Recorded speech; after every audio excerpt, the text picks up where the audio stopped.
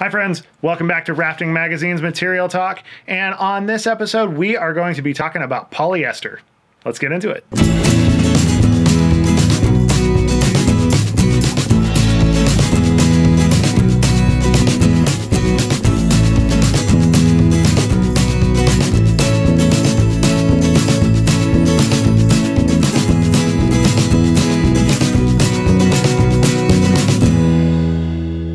This whole pile of clothes that I have here is all polyester stuff, even the shirt I'm wearing.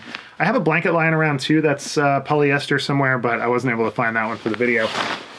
However, we are going to dive into polyester. Let's talk about what it is, why we would want to use it, and absorption, drying speed, heat retention, and environmental concerns. So as always, we're going to start with what it is. So polyester. Polyester is a synthetic plastic fiber, and it's usually derived from petroleum sources. So, polymers like polyester are inherently susceptible to molecular degradation through immersion in water. So, when you drop polyester into water, you're going to have it beginning to degrade in some way.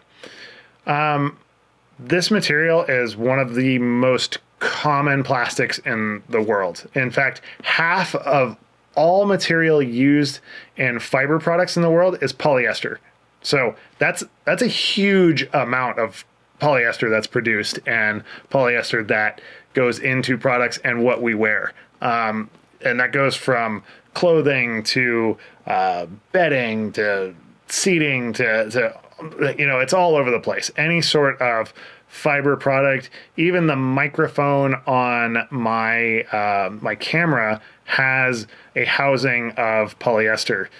So that is, I mean, it's everywhere. It's everywhere. So when we get into the environmental concerns about it, we'll talk a little bit more about that. But suffice it to say, this is used from everything in this pile of clothes to this very microphone right here.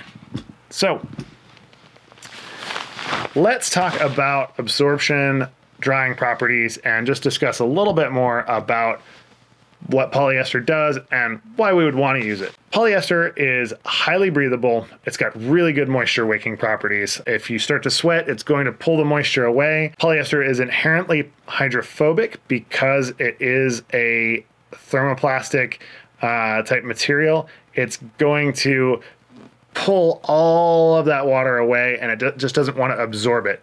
Not all plastics are hydrophobic, but polyester only absorbs 0.4% of its weight in water. So this shirt, even when it gets wet, it's not going to weigh that much more. Because of how it's made and the chemical properties of it, it tends to cause water to spread out over the surface area. What that means is that moisture will cover more of the garment. It'll cause it to evaporate more because there is more surface area for the water to be evaporating off of. If water is condensed in a small pocket, like it would be in cotton or wool type fabrics, it's going to just sit there and clump up together, and it's not going to spread out across the fabric. So that's something that's super good for moisture wicking properties. Polyester has decent heat retention properties, especially when it's worked into fleece products. Now, when we look at fleece products, I have a vest here that Kaylee has owned for a long time. It does have an interesting kind of pilly polyester on the inside, and the outside is this fleece material. And I have a jacket as well, and when we get into fleece we'll talk about this more, but this jacket has a polyester shell on it, and all of the synthetic fill inside of this is polyester, and I think it's probably a fleece material. I haven't ripped open my jacket to see, but I would imagine that they would put a fleece material because of the properties of fleece and how it works. So fleece has a much higher retention of heat compared to this top that I'm wearing.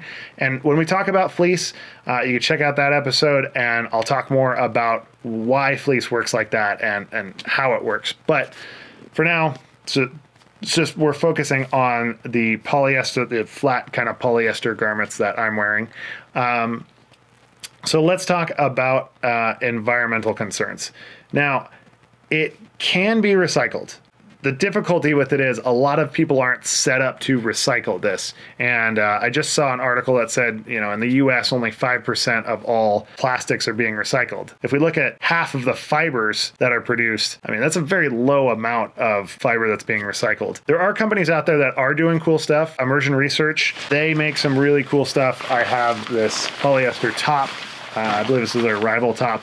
But Immersion Research makes this stuff out of recycled water bottles, which is super cool. I mean, if you're worried about the environmental concerns of mining a bunch of petroleum and then turning it into polyester through factories and stuff like that, these guys are actually, to their credit, they're doing a really good job of keeping those environmental concerns down and trying to recycle where they can. In fact, every suit that you get from them has comes in a recycled bag made out of billboard material, which is kind of cool. So from an environmental side, polyester is not a super environmentally friendly sort of fabric. It does put off a lot of chemicals in the manufacturing process, and you know, there is a lot of shipping and a lot of just a lot of nasty stuff. So the thing we want to also look at is, because molecular degradation occurs through immersion in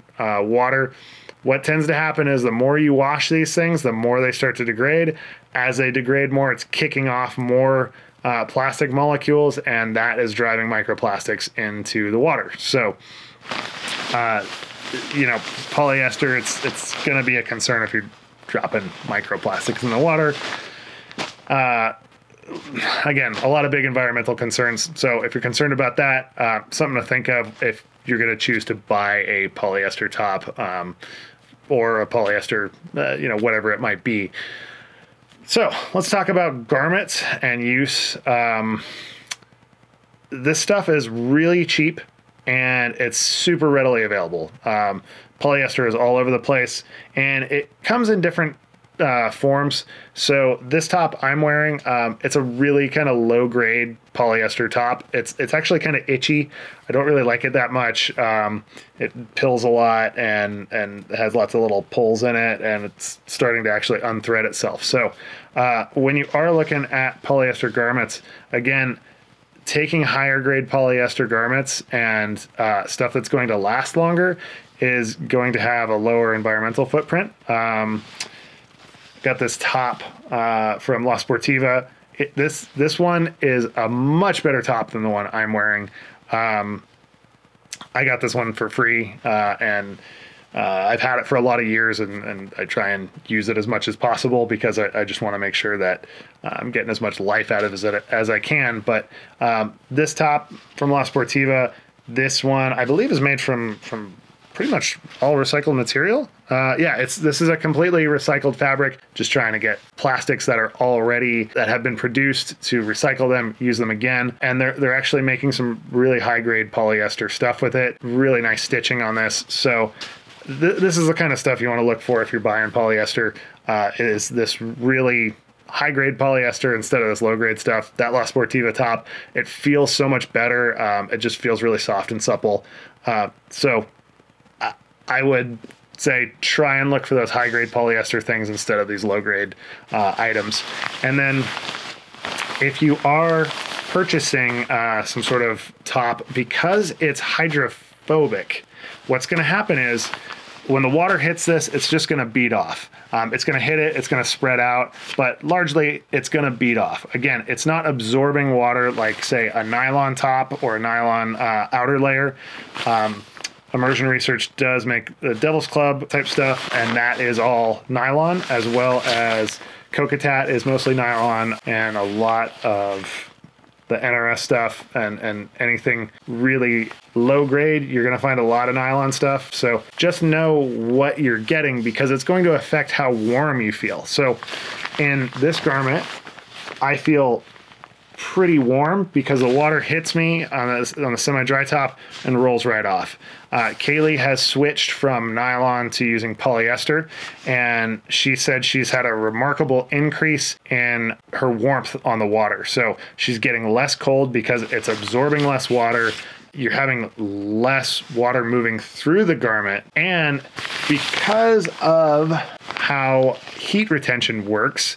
When you have water moving through it and you have the garment itself absorbing water, you're going to have a lot of convective heat loss. So the water will move in through the fibers and then out again, and it's just going to keep replacing it with cold water as opposed to cold water hitting it and then just sheeting off. So that's going to be one concern when you're buying polyester products, is that the polyester products are going to keep you warmer. However, they do have a lower tensile strength than nylon, and so you are going to find that it's easier to rip these things, it's easier to tear them, and easier to pull the fibers out. So that's another concern for you. Longevity may be a little bit less if you have a lot of high use in polyester products.